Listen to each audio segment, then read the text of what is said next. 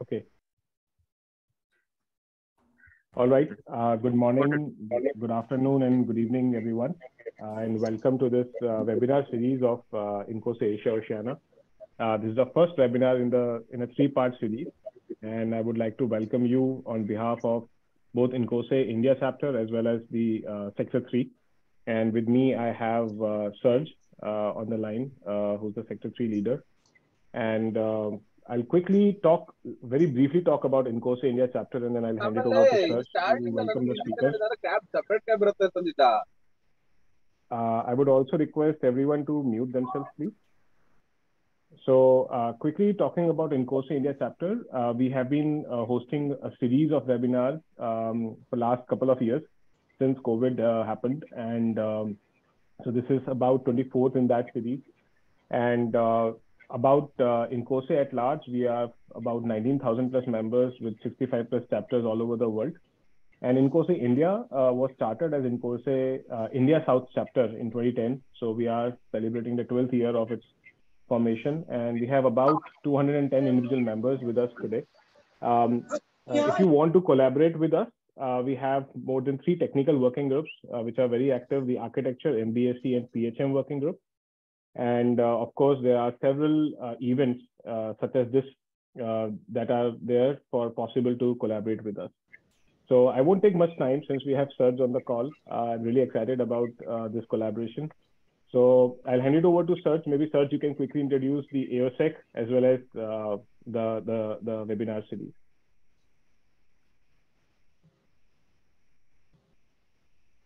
With my microphone on, it's easier. Yes. I will. My name is Serge Landry, so I'm the director for the third sector of Incose. We have 3 sectors. We have Americas, we have Europe, Middle East, and Africa, and we have Asia Oceania. So we are the smallest sector, but we are the fastest growing. This series of events, and there will be also a tutorial next week, has been designed so that we serve our region better at a time where maximum of people from Asia Oceania can attend. So it's a beginning. So today it looks like we have not as many people as expected, but we will reblast the other events to make a change into that to boost up the audience. The Incose is doing a lot of things, but many of the events are happening at different time zones. So the idea was to try to rectify this balance, and that's the reason we have this event. So a small little advertisement here for the regional event, which is coming in October this year, and which will happen in India, in Bangalore. So if you don't know what to do in October, that's a very, very good event to consider. There are many other worldwide events, but India is a bit closer to your home, very likely, if you are linking here from the Asia Oceania sector. Now today's the show. We have both IBM and Continental who have very nicely volunteered to trigger this triptych and this show of webinars. Today we are going to talk about MBSE, model-driven system engineering, in the automotive sector. So it's going to be a little bit of theory from Marco and a very practical example from the automotive sector, from Continental, the company. And without further ado, I leave the floor to Marco. Thank you very much, Serge. Thank you very much, Mudit and the Incose leadership team. And I'm going to start. So, yes, you can all see my screen now. And so today we are going to talk about driving radical innovation with MBSE in the automotive sector. But what we discuss, you can see that can be applicable also to other type of sectors that needs to deal with new development of innovative products. So myself, Marco Forlingieri, I am Italian, based in Singapore, and I'm responsible for engineering for the ASEAN region, and I also support for IBM, for the engineering brand, the South Korea, Australia, and New Zealand market. So, and then we have Enrico. Hello. Please, Enrico. Yeah. Yes. Hello. And also thank you for the opportunity today to participate on this webinar. My name is Enrico Seidel. I'm German, but also based in Singapore, work for Continental in Singapore.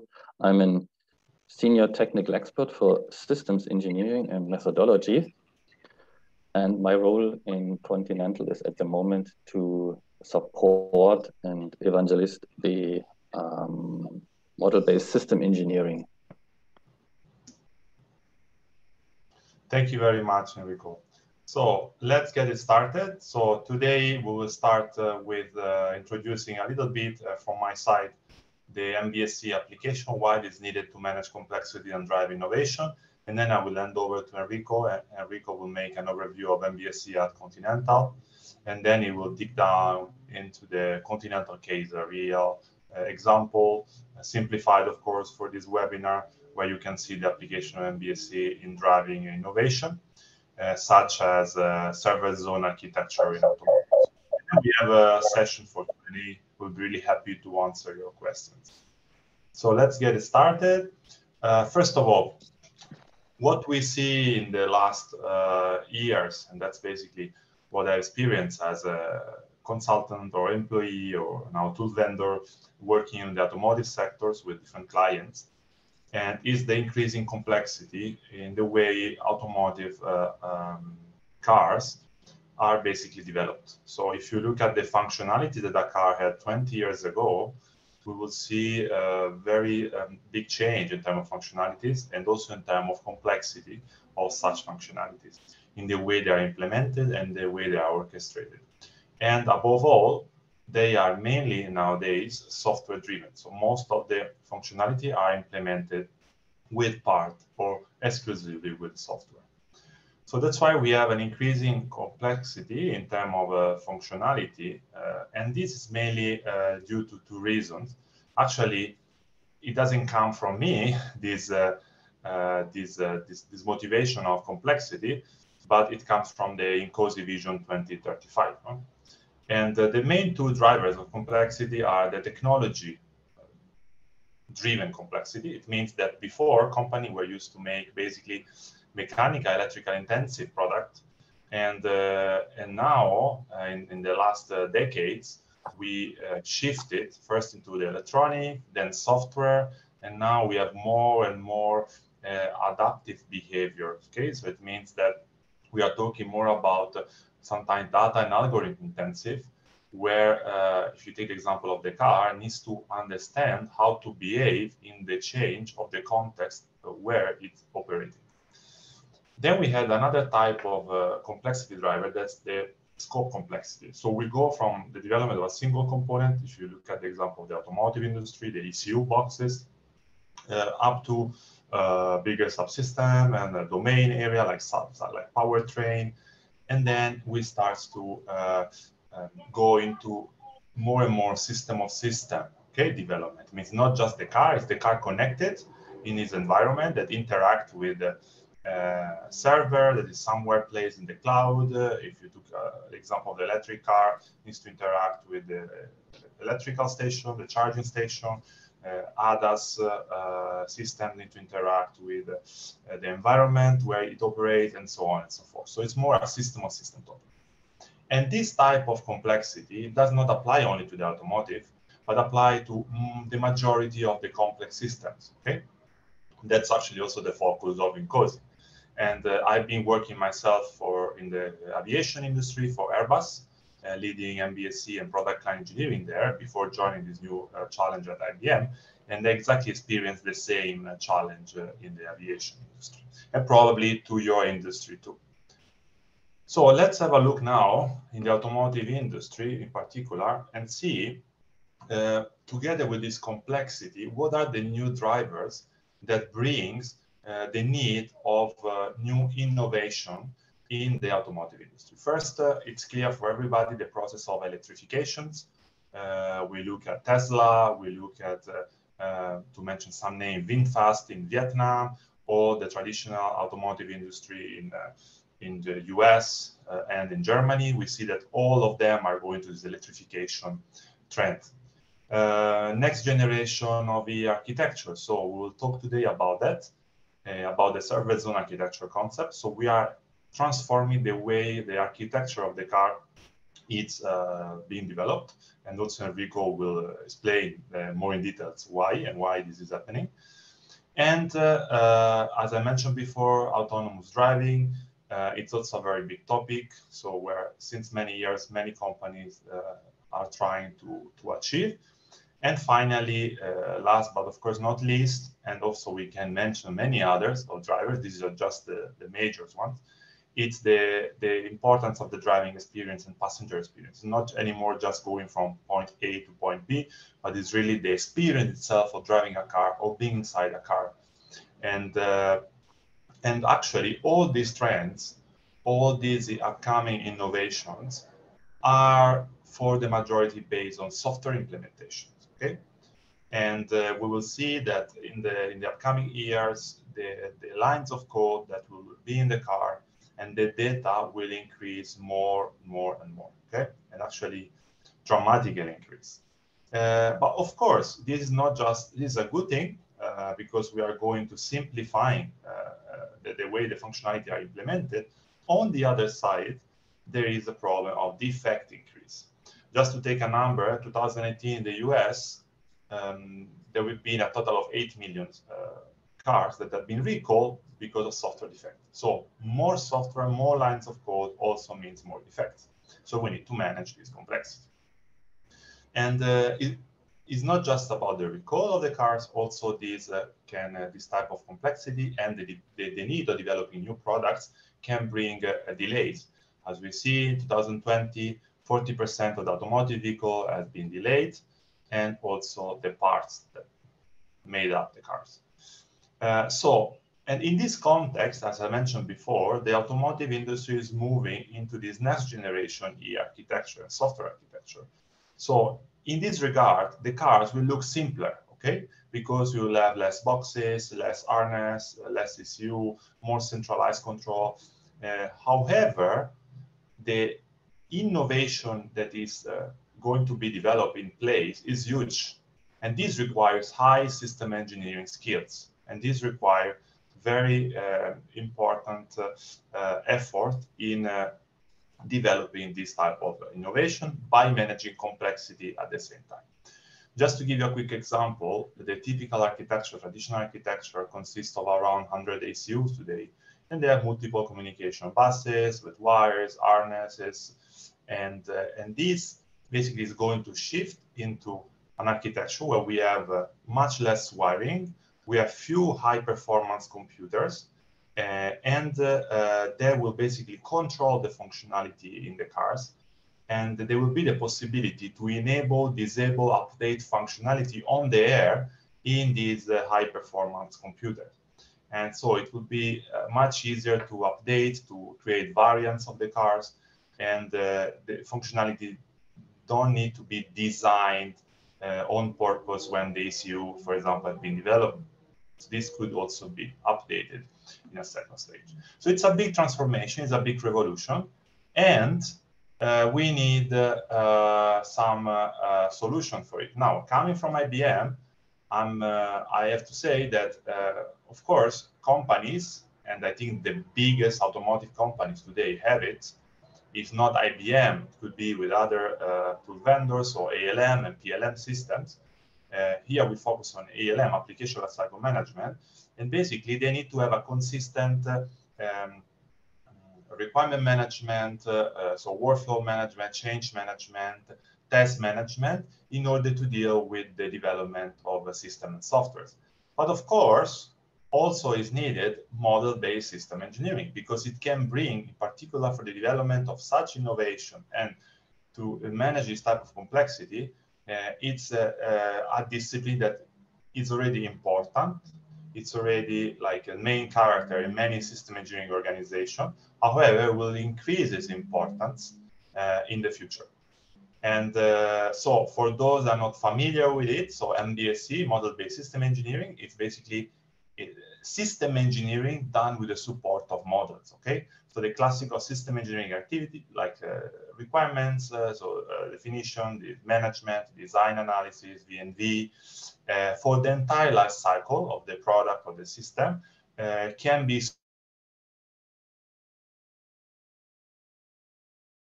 that the trend is to go from document-based engineering based on documentation. So this is the one big trend, into model-based automated engineering. As I said, engineering supported by models.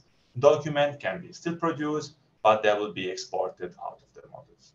The second trend is that we are going, take the example of this new architecture. So now functionalities are not mechanical, software, electrical. Functionality is developed across domains.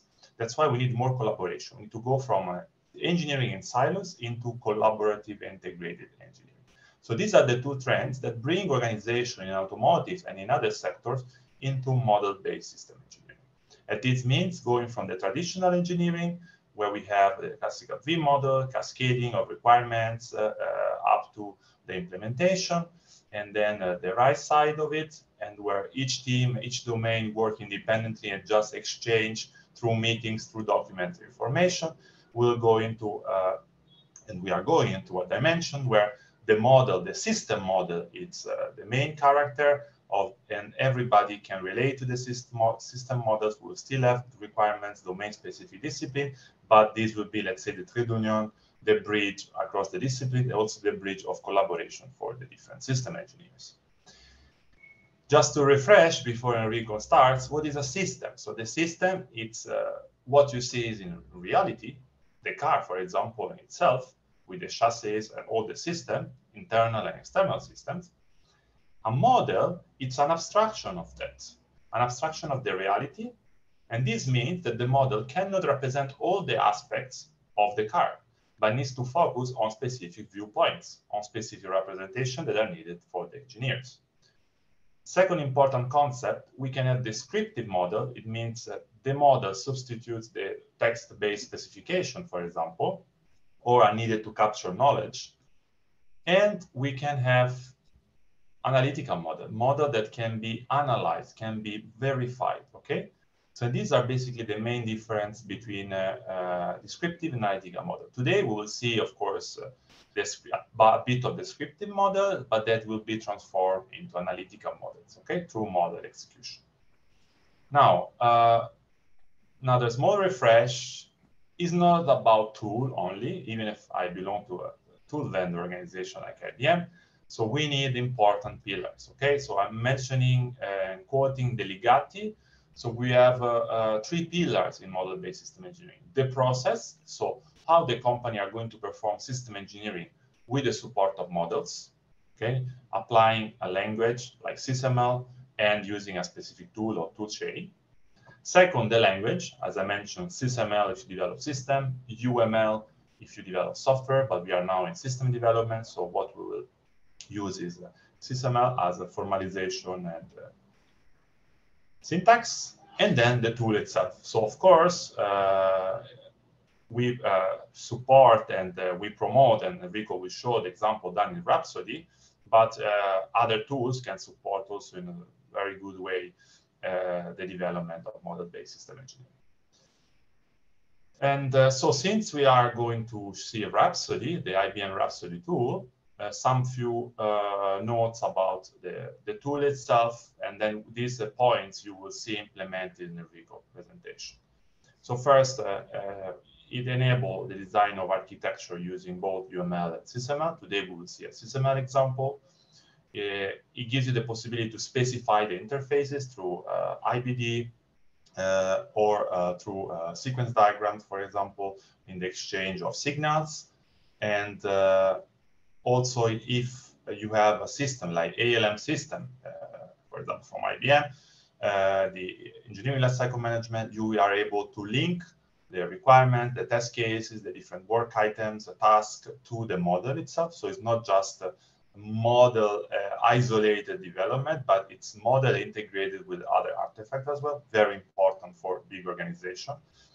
The model itself can be executable, so are executable, it can be executed. So in Rhapsody, this is just a simple example, but Enrico will show the better one and more exhaustive one.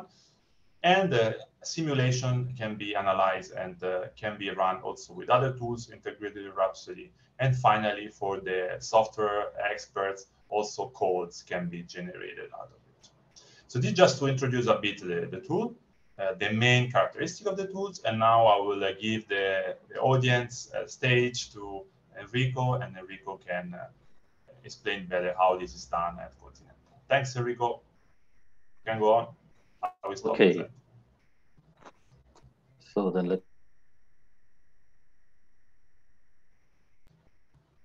screen share. Okay, I think the screen should be visible. Good, then let's continue with the second part, model-based system engineering at Continental.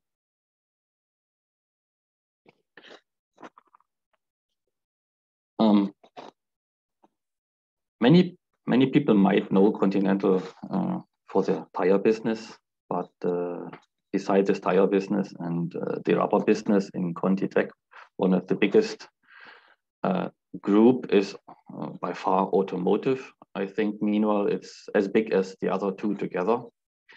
I'm working in the architecture and networking business area, beside 4 other business area, namely safety and motion, autonomous mobility, user experience, and smart mobility. I like to talk a little bit more about architecture and networking. This business area has a specific task or a specific goal to deliver basically the backbone between the other 4 business areas and their products. So we build the communication backbone, we build the machine-to-machine communication between, as Marco said, high-performance computers. We develop the backbone for the high-performance computers. We develop, as I show them later, specific controllers which are located in a zone area, in an area of a vehicle we call zone controllers. And we build also the connection to the outside world. We call it simplified the cloud, back-end services, data services, what a vehicle is reading, what a vehicle is sending, and so on. So we have a quite important role to link all business areas together. As Marco already introduced, I like to stay a little bit longer on that slide to explain the trend in more details. As you see here on the left side, a classic car typically, we call it a component, contains a typically component-defined architecture with functionalities isolated in one ECU for a dedicated purpose. You can have, for example, an body control unit to control lights and wiper and things like that. You have a control unit to actuate the tailgate. You have control units like an airbag and things like this. Due to the increase of complexity, those units become more and more and more. And also, as Marco said, we have meanwhile, in a mid-class car, up to 100 actuator sensors and ECUs delivering the expected functionality of a vehicle, which includes, of course, a lot of wires, which is heavy. I think you can imagine that wire harness can get up to 200-300 kilograms, depending on the car grade, and up to 2 kilometers of wire. This is a lot of weight when we think down towards the electric vehicles, where we have to reduce also weight to be more energy efficient. That architecture change is needed. A car, this is also a very important topic. The component-driven architecture has been fixed during design time. So once the concept and the design has been made for a car, the function has been defined in form of specifications, in form of an architecture. And when the car goes to a serious production, that's the functionality. There's no reduction, no add-on. Whenever you have to add on something, you have to redesign one or more ECUs to update functionality. And this is ending in a quite big amount of effort and cost to keep a vehicle up to technology, up to a state of technology. So the vehicle was in the past basically driven by pleasure, safety, and comfort. Nowadays, the vehicle is changing and the user expectation is changing. Everyone knows smartphones. Everyone owns a smartphone.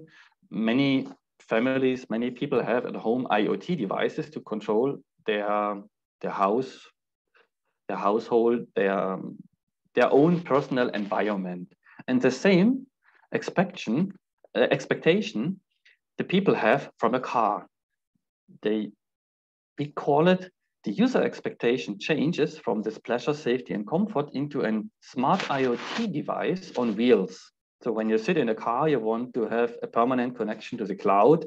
You want to have a possibility to easily update functionality like you're used to have on smartphones. You update an app, you download an app, you use an app with additional functionality. The same will happen with a vehicle. You will be in the future able to upload and to download data and to download new applications extending your functionality, which drives a complete new dimension of business models, even for an OEM, to set up already a hardware, but to disable the functionality and then to enable via subscriptions or other pay models those functionalities, or to enable third party to add on additional functionality, as long as it is not jeopardizing, for example, security or functional safety. There are some limitations. So the computing power will much more rise on this kind of expected vehicle, what we want to have, what we have to address using a new concept of high performance computers, but not as many as we have in the classic design, more 2, 3 high performance computers, a little bit still domain separated, and a number of so-called zonal computers or zone controllers, which are responsible to translate those HMI physical interactions to react to events like sensors and actuators, to abstract this information and give it to the high performance computers, controlling the so-called user perceivable logic. And this design change requires also a rethinking in how to do the architecture, because you have to abstract the physical aspects into functional aspects, so that a high performance computer does not need to have any physical interface anymore beside communication interfaces. This, of course, can reduce by far the number of wires and the length of this wire harness. And the high performance computers, they have so much power that they can also automatically update. So keywords are flash over the air, diagnostic over the air, just update like you are used from a smartphone without going to any service station. Let's go a little bit more into some details of that architecture. We have typically 1 or 2, sometimes more, depends on the grade, but typically 2 high performance computers, still a little bit separated in domains like the powertrain domain and the interior infotainment domain. And those high performance computers are connected with an Ethernet backbone, not just a single one, not in a star. It's quite a ring topology, so that we have a safe communication, even if one communication line will drop due to some whatever mistake can happen. To those high performance computers are then connected also via this Ethernet, so-called zone control units. And these zone control units have the main aspect to pre-process data. The user perceivability, the user logic, the application logic is mainly handled in those areas, and time-critical application or specific safety application or the sensing and actuation and the interpretation of this data is handled in zone controllers. And each of this zone controller is then located in an area where a lot of information need to be processed, where a lot of data need to be sensed, or where a lot of actuation need to take place, typically in the corners of the vehicle, no? Specifically for light functions, for ADAS, when you have all your radar, LiDAR sensors here around the car. And in the dashboard are more or less than the interactors and sensors for the user to interact with the vehicle still. Those zone controllers are then connected to sensor and actuator ECUs, which are having that also have a processor inside, but they are purely sensing and actuating then so-called devices or non-intelligent actuator or sensors. This can be a lamp, a switch, and temperature sensor, whatever you can imagine technically. You sense, you give this information via then LIN or CAN to the zone controllers. They interpret this information into something completely independent from hardware, so you can exchange later hardware without the need that this high-performance computers need to change something in their calculation behavior, so that you have a high flexibility to even enable plug-and-play systems by standardizing those devices and those zone ECUs and even the sensor and actuator ECUs. You can really make a plug-and-play capable vehicle in the future. And of course, last but not least, the permanent connection to the cloud for back-end services, for security, for whatever you can imagine, linked to those high-performance computers. How does it look like then in Rhapsody? Continental has chosen since years already Rhapsody, since Rhapsody has really an extended capability to be customizable and to develop very formalized architecture, not just painting, but really building executable models where you can later reuse the code to further transform into productive code to be used then in the ECUs. What you see here is a typical reflection of the previous illustrated picture, having a high-performance computer in the middle, controlling so-called user-perceivable functions, which are completely independent from hardware, and additional functionalities deployed in so-called zone controllers or zone area nodes. We are talking here a bit about abstracted nodes, which can be later then implemented in some hardware related to a certain area or to a certain zone of a vehicle. And the importance is here to see in this new revolutionary architecture is, which is basically quite simple in the end, that you separate the sensing and the actuation from the pure processing, hardware independent. So the target is that those signals, what you're receiving and sending, are always the same. They can be standardized regardless what kind of hardware you have here behind. A light command is always a light command in the end. If you have a matrix light or a simple bulb in front of the car to illuminate the street, it doesn't matter in the end.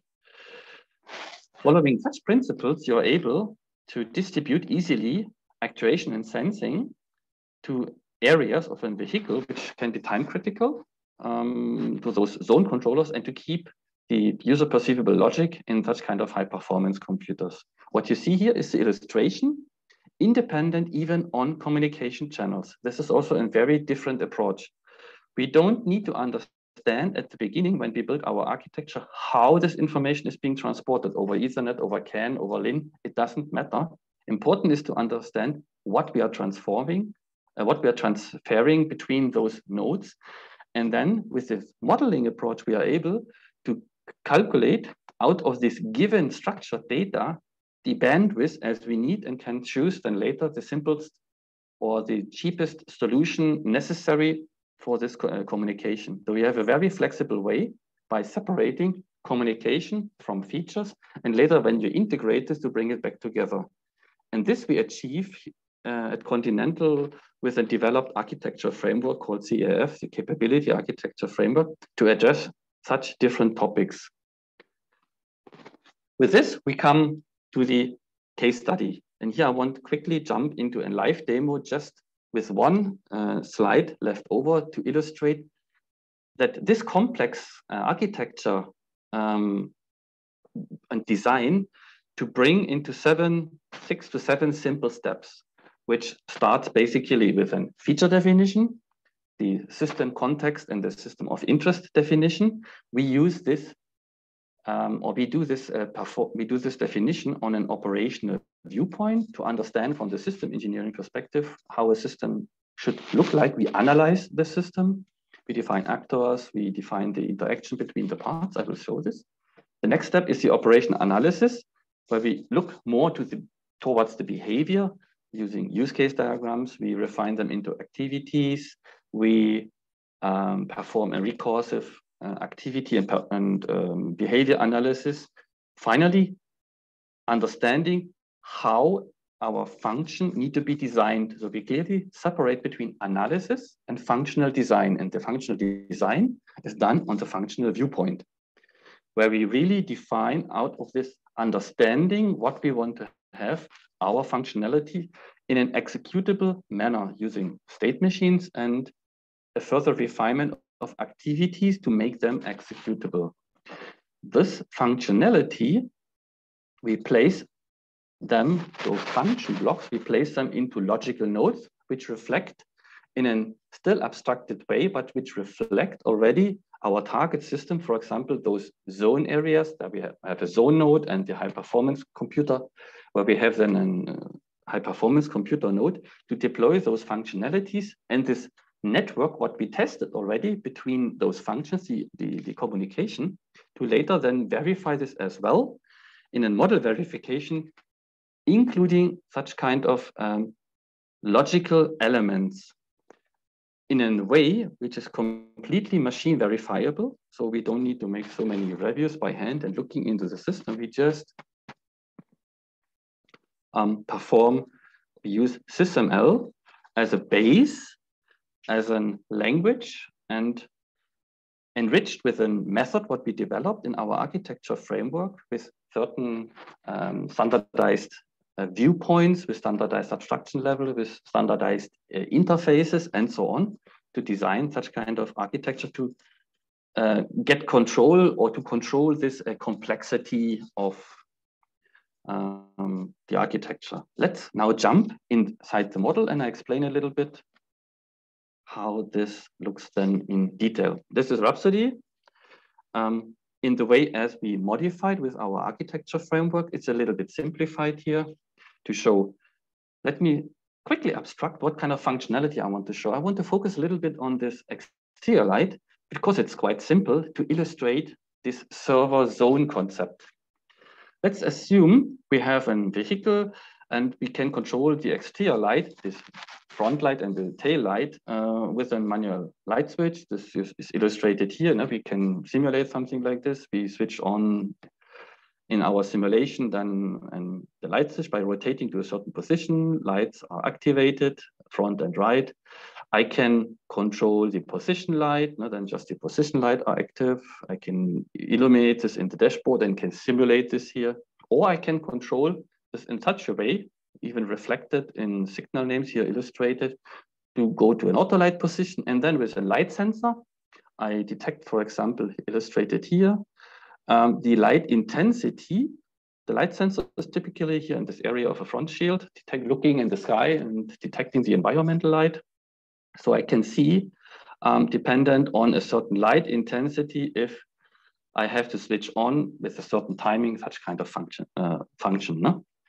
You see, the focus is here on the user perceivability without focusing too much on the implementation of a certain light, how it should actually be. No? If it's a bulb or if it's an LED or if it's a matrix light. This is not the purpose here. The purpose is to focus on user perceivability, and dashboards are perfect at doing that. Coming back to our steps, I said that we look to the feature definition. At first, you need to understand what you want to do.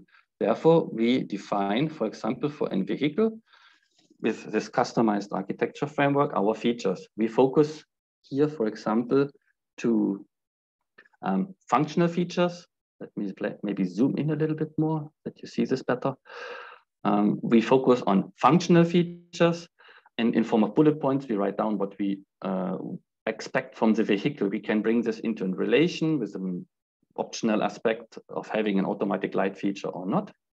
And we also can decide already on that level what kind of technical capabilities we want to have. Therefore, we can also create so-called technical features in a technical feature model, where we can then interlink those features to say, when I have auto light, I need the auto light sensor, and so on.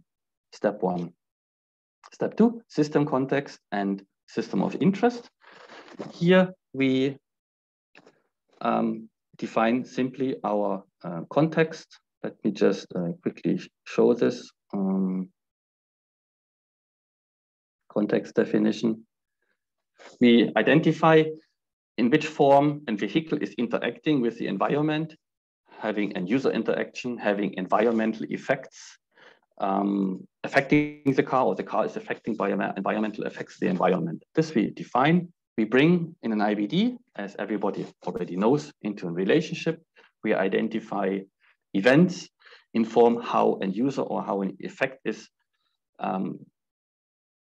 affecting the car. And those environmental effects, those events, we can later translate into values to be used then for further functional design. We can make a use case analysis. I cannot go too much in detail how this use case analysis will be done in all details, but it is basically that we also have customized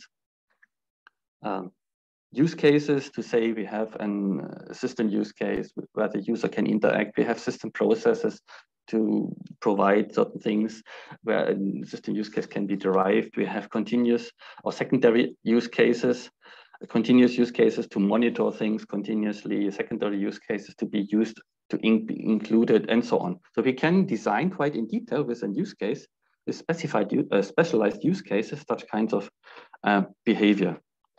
Coming to step 3, those use cases need to be refined. This is now an important step where we are following basically the harmony process from IBM. So it is important now, and this is really an important step, to identify the functionality, how we can do that. So we need, for example, to say when, here in this example, with a stoplight, at first I have to understand that the stop, that somebody presses the brake pedal. So we have to detect this, we have to sense it. And then once we have detected this, then we can think about an user perceivable logic. Okay, user is pressing the brake pedal, having a brake request, can then actuate or request or command the stop lamps. How is then in the actuation placed? We need to take then those activities and refine them further to end up later in a functionality in our functional design, which looks then like this. Come on. Let me say, this is our functional composition. In this functional composition, we identify really the sensing functionality, the actuation functionality here below, and the, for example, static light control. And inside the static light control, from those activities, we refine then, for example, the state machine, as you see here, including functional safety and everything what is needed. Once we have this network of these functions identified, we can combine them together and can build, beside of single functions, and because of beside this evaluation of a single functionality, we can build a complete network. So this network we can simulate already without knowing anything where a function is being deployed. We just think this can be found wherever in a vehicle. The important thing is in a server zone control concept that we separate the sensing, the actuation, and the user perceivability part. And here in our framework, we use for this dedicated elements together with a decomposition scheme to achieve this. So once we have this done and we have our function analysis done, we can implement and embed those functionality in our logical architecture. And there's a very specific way how to do that. We don't allocate, because with allocation, we cannot simulate. You can, with allocations, point everything to everything, but you cannot really verify if this is a suitable and workable environment for your functionalities. Let's jump first to how we implement in those nodes. Come on. We have a lot of models here in this regard, a lot of diagrams, not to lose the focus. So we have our server zone model where we say, okay, we want to deploy certain functionalities in certain nodes. Then we analyze those functions. What functionality can fit in what node? We even, what I cannot show here, but we even have zone models where we can place locally those functions. We embed those functions into nodes and connect those nodes together and reach to the diagram as you have seen here already in the PowerPoint and here live again. And the cool thing is you can now link, and this is a very specific way how we do this. I show this here on the high performance computer. We are able to link functionalities and the instances of those functions by embedding them in the nodes, merging functional values into logical signals, and further being able then to transport complex information from a simple value to a complex set of values over a set of signals. So we can formally link viewpoints even to be still executable. This is a very significant difference to the classic system engineering where we allocate functionality to some physical block elements where we don't know if it fits in or doesn't fit in. This is a very important point to consider. You need to be able, in a server zone concept, to simulate complex behavior over your borders, not just a simple state machine. So we have maybe still 2 minutes where I can show how we then also verify the behavior, which is the last step. Let me close everything what we don't need here and focus just on the main diagram. Let's close, Rhapsody is closing this. So let's say we are low beam on. So once we are, we have an available executable model, it is very simple to verify them. Let's focus, for example, when I switch on and off the light, I can go into my light functionality and abstraction level help to understand where exactly I am in my vehicle, in my complex system. I go to my system product, which is, for example, then later implemented in a high performance computer, go to my light control, enable my already running instance of the state chart. And then you see in this state charts, it's a little bit small. So we are in the headlight state reflected as shown in the panel. I can off the light here. Now come on, I can off. Then we switch the light off. I can go to auto light position. I can change here the sensitivity, and I can follow in a very simplified way if my car is operating as I expect. I can simulate even sensor failures going into an automatically predefined safe state and verify to a safety integrity level, even until ASIL-D or SIL3, my entire vehicle function in a very flexible manner.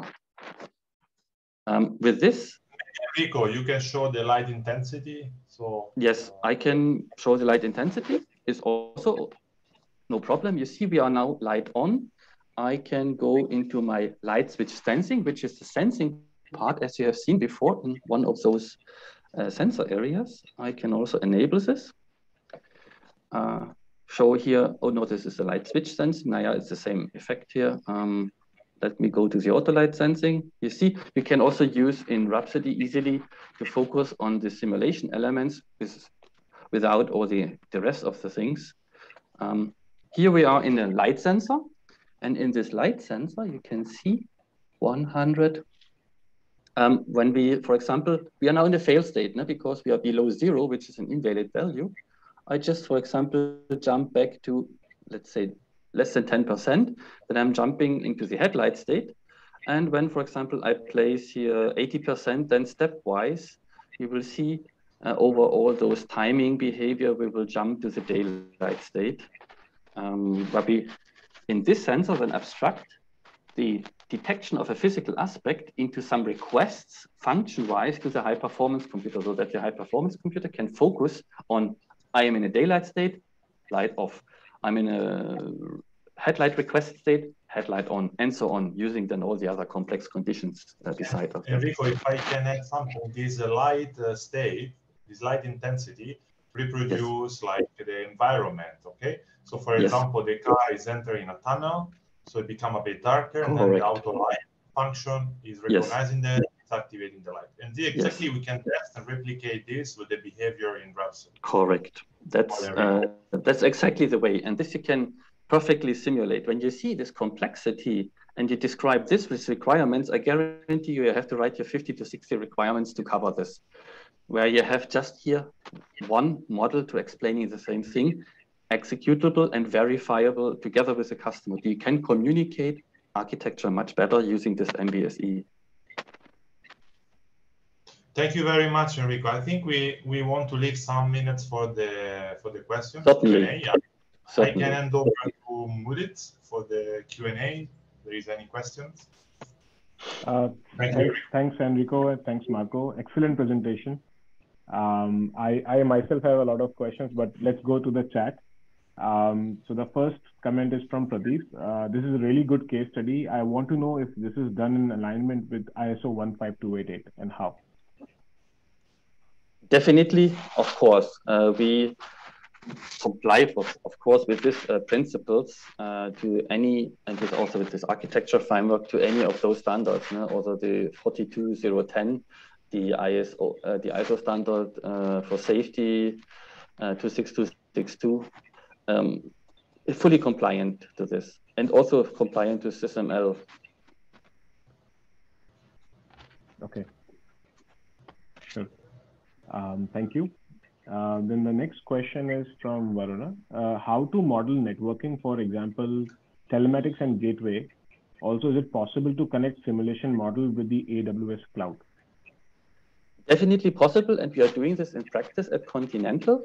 Okay. We have several ecosystem architecture models to reflect the AWS and those cloud applications, but it is a bit more complex to do that, and therefore you need a quite good skill set and a lot of training for the engineers.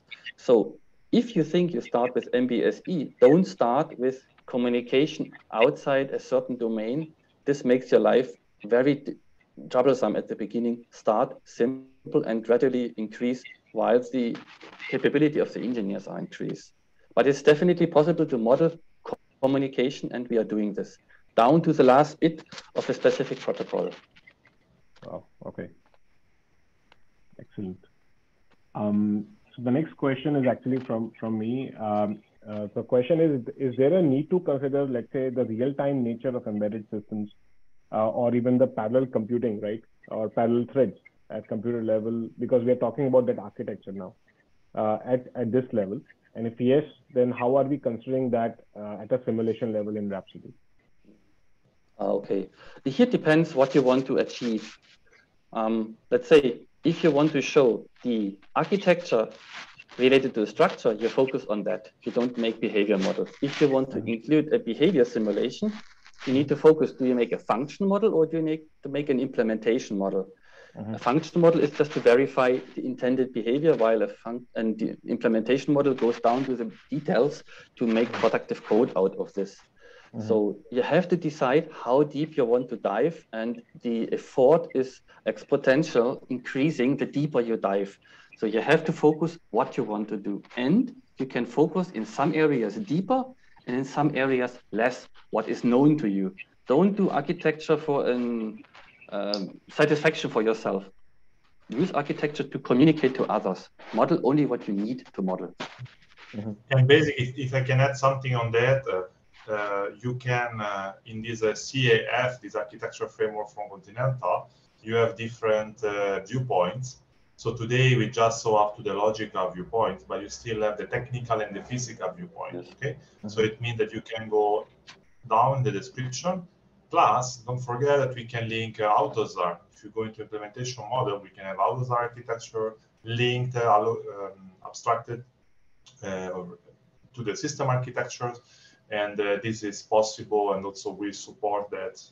We have many clients that do that, not just Continental, so the automotive clients in IBM. Okay, thank you. Next question is, when do we execute the logical model? Or is it, so the question is, I see functional model getting executed here, and do we also do execution of logical model?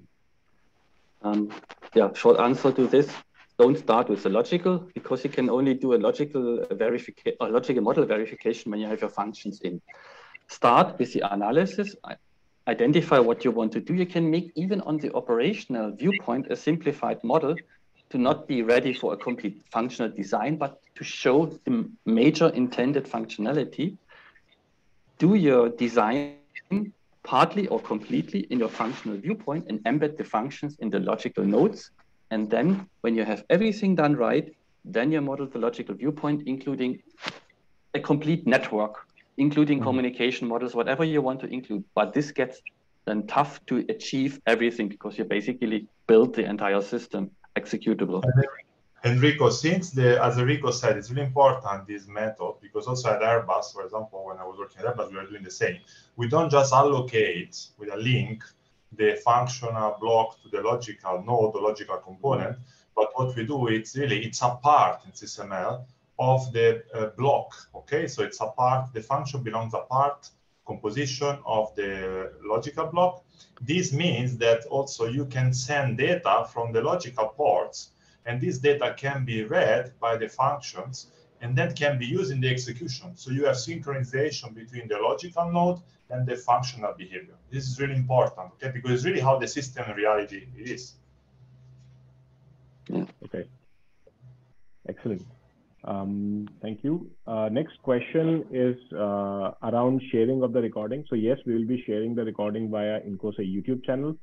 So please keep an eye on that. And then the next question is from Prabhakaran. Is this architecture also connected to requirements in doors? And if so, how is this connected? There are several ways to connect.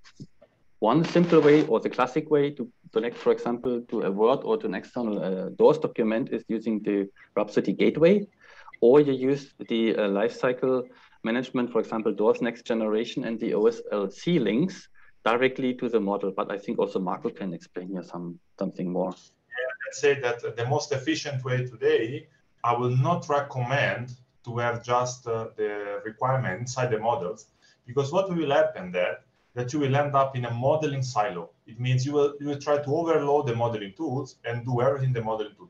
So I strongly recommend use, in our case, of course, doors next generation, and to manage the requirement. Then you can have OSLC link between the requirements and the model. You can visualize the requirements as a query in Rhapsody, and you can see the preview of the models from Rhapsody inside DNG, doors next generation. It's much more powerful, flexible, and scalable. Because in this way, not everybody needs to have access to the tool. They just need to access to the requirement environment. They can visualize the model from there, for example. Okay, so it's also scalable within organization. Yeah, you see, you can integrate those requirements here in Rhapsody. You can integrate features in Rhapsody. You can make also the attributization, like you are familiar in doors, for example. Basically, if you want to make a full-blown MBSE, you can define all your requirements inside here as well. I hope this is still seen the screen. Maybe we can go quickly to the last two questions, Mudit. So yeah, sure. we can, yes. Yeah. So the next question is from Samyak. Please share or recommend any resources for reference. And yeah, so if you have any resources you would like to share, maybe you can put up here in the chat.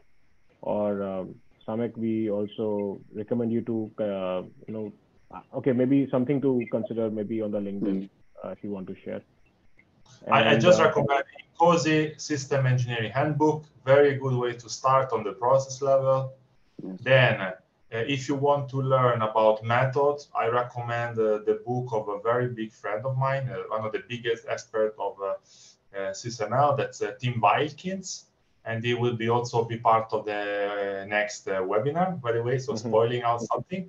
And he wrote a book about architecture modeling, and he developed some methodology called SysMode, exactly. And this is like what I recommend to as for the method. For the tools, if you go on YouTube and Rhapsody Guru, there is a lot of very good resources from also another friend, Frank Brown, that does a lot of fun stuff and interesting stuff with Rhapsody. Okay, just 3 resources: process, method, and tools. Okay.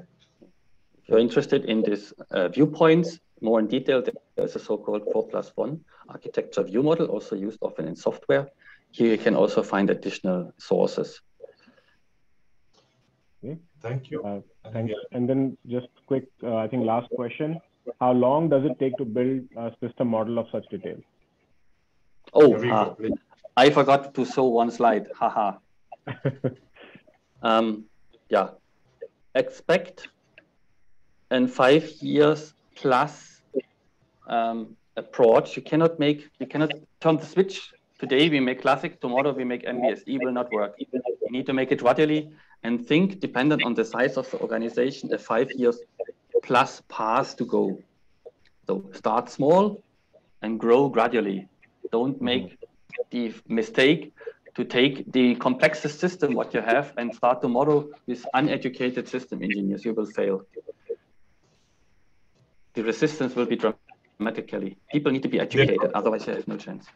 The problem is not about modeling. This you can pick it up if you are motivated quite fast. The problem is about understanding how to model a system that are, for example, embedded system that reflect the reality. So that's the most difficult part, not just the modeling part, learning how to do the tools. And yeah, that's probably the hardest part. Yes. Remember, 70% is thinking what you want to do, and 30% is the actual modeling, the drawing in the tool. But also a recommendation, you can learn by yourself, but also there are many consulting companies that can help. No? And so try to also to save time if you have the possibility to ask to the expert that do this every time, and don't try to reinvent the wheel, because this also will speed up your development and learning. So I see many other questions. Maybe I see one about the variability, since a topic that I really like. Maybe we can answer that. Then maybe we need to stop to a certain point, but we can answer them online. So can we add variability into the model? So if you look for my name, I wrote this year for INCOSI a book about, an article about 2 variant modeling methods at Airbus. And you can see how variability can handle. Plus, Continental has a viewpoint called variability viewpoint. Enrico is just showing it now. So it's definitely possible. And maybe next year we are going to make something, we are going to talk about that probably, Enrico. So we can organize something about specific for variability. Sure. And the next webinar will be about variability modeling with Tim Wilkins in January. So exactly come on purpose the question, so very good question. So you will learn more about how to model variability in Rhapsody. Okay, excellent. Okay, so I think with that, we do come to the end of this webinar, and I would like to thank you both very much. Thanks, Marco. Thanks, Enrico, for such an insightful session. And we are looking forward for the next upcoming sessions as well. So thank you. Thanks, everyone, for joining this. Thank you all from my side. Thank you. Thank you, everybody. Spending the time. Nice weekend. Bye-bye. Yeah.